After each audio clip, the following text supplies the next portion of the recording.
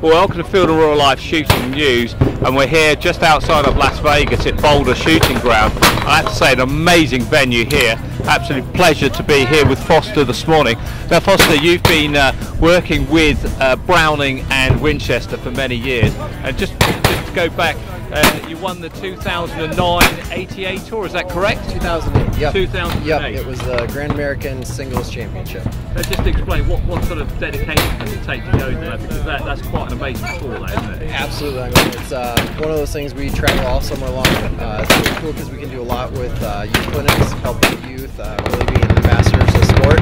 But yeah, it's been awesome, you know, just going, and dedication-wise, it was quite a bit of dedication. We're shooting 40,000 rounds a summer, and but yeah, it was really cool. 2008 went 1,100 in a row, 200 in the main event, 900 in the shoot-off, and ended up declaring co-champion with Leo Harrison third. So it's really cool. Fantastic. Absolutely. Just explain to us. The school side of things over here is very popular, isn't it? It is. It is. Trap shooting is growing exponentially within the youth.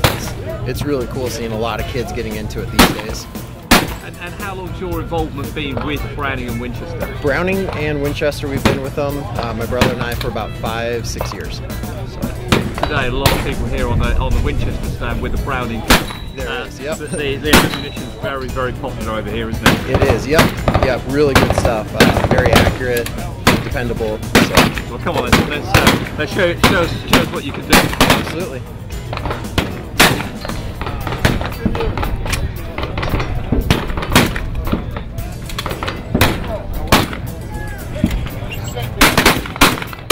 Now, Matt, we've got Foster in front of us, and he's just putting a few rounds through there. Now, just to explain to us what your involvement's been with Winchester and Browning. You know, we've been sponsored shooters for them for a little while now, and basically we get out and teach kids and show them, you know, how to have fun and be safe with shooting sports. Absolutely. Now, the gun he's using there this morning is semi-automatic. What's the model?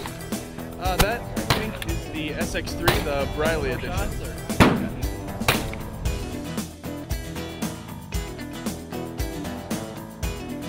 So how many rounds can we put in this? I think 4 or 5. He's let one slip through there. I'm sure it was a wind issue. Yep. Well, come on, we've been commentating there. Come and join us, Foster. No, come on. There was one or two that slipped away. Now we put it down to a bit of windage, blowing quite hard here. Yeah. From a professional's point of view, definitely a wind issue. Nothing to do with the shooter. Pressure, definitely pressure. Yep.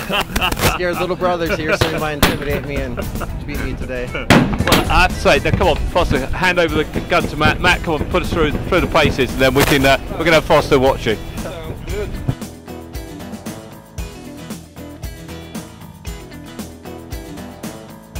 What's a typical year for you guys?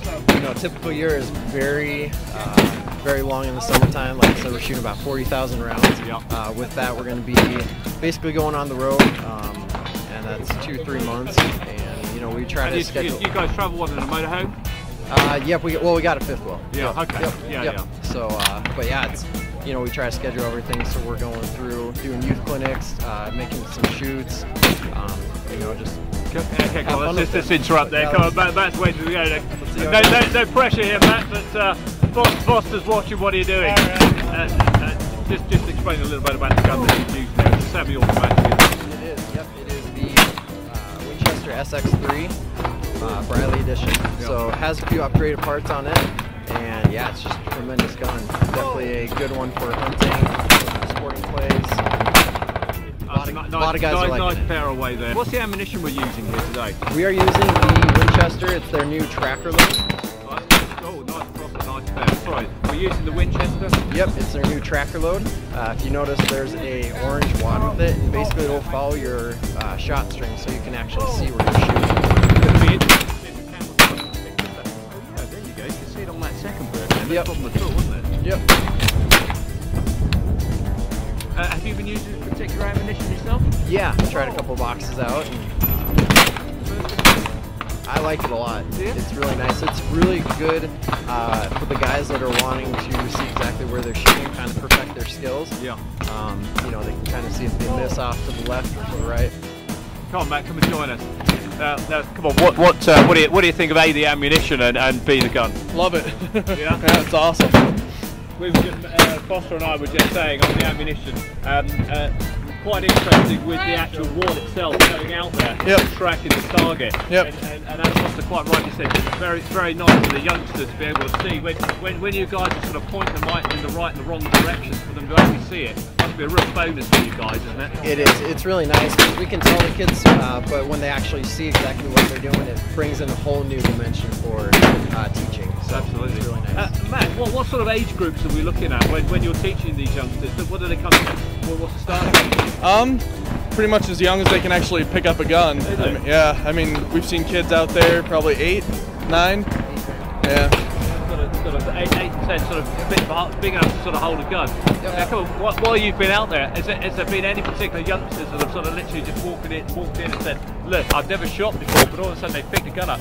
You know, you use the term pretty much natural. Have you seen this? Yeah, we've seen it. There's quite a few good shooters out there, you know, and it's really awesome to see kids pick up guns and have fun with it. So fantastic. Now, come on, you guys going to give us a bit of a demonstration on the over and unders next? absolutely. So what should we do? Should we have a quick 100 birds and see which one? I know how I'm putting my money on.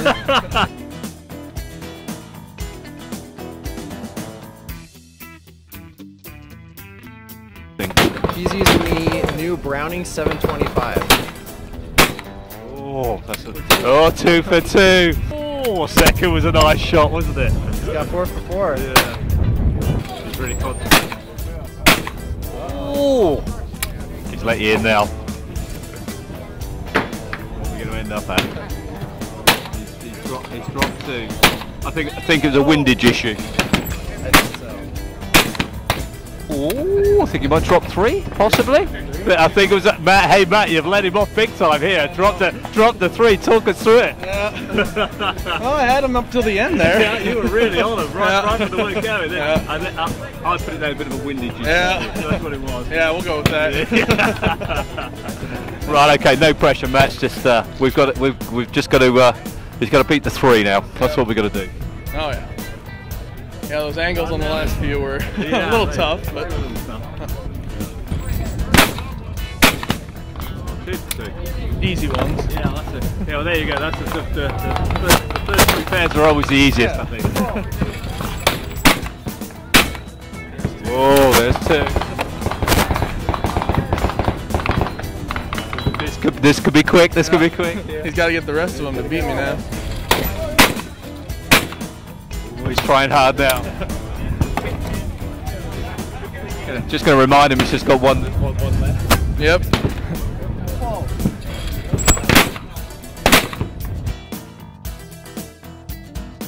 Got to get them both there, Chief.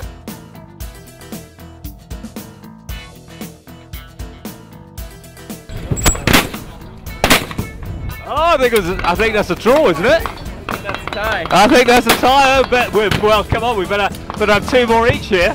Come on, we can't have a tie on the show, chaps. There's got to be a winner, isn't there? Definitely. Hey, look at this death match. All Right, come on, then, man. 2 birds. What are we gonna do? Sudden death? They're quite a difficult bird out there. It's blowing, isn't it? It is, yeah.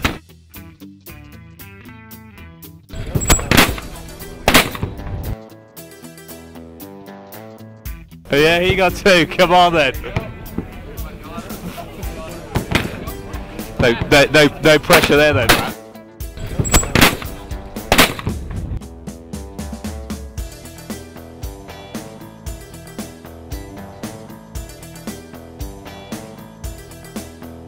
Starting at the first bird, getting to the middle of it, going past it, getting the lead, and going from there.